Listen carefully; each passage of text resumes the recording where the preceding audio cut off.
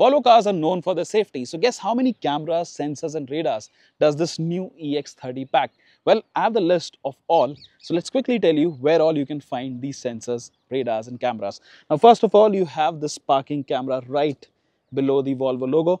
You have a long range radar at the bottom. Then you have 6 ultrasonic parking sensors. You have this side radar on each side. So there are 2 at the front. Then you have this ultra wide camera for ADAS. We also have this dash cam, which is an optional extra. Then on the side mirror, you have a camera and a sensor. So again, it goes for both sides. Then if you come around the back, you have a side radar again, which is again common on both the sides. And then you have 6 ultrasonic parking sensors. You have this camera right here, which is for parking. We also have this dash cam, which is the rear dash cam. Again, it's an optional extra. And finally, inside the car, you have another sensor. So there is no speedo, but there is an infrared sensor that checks the driver if they're drowsy or if they're not alert.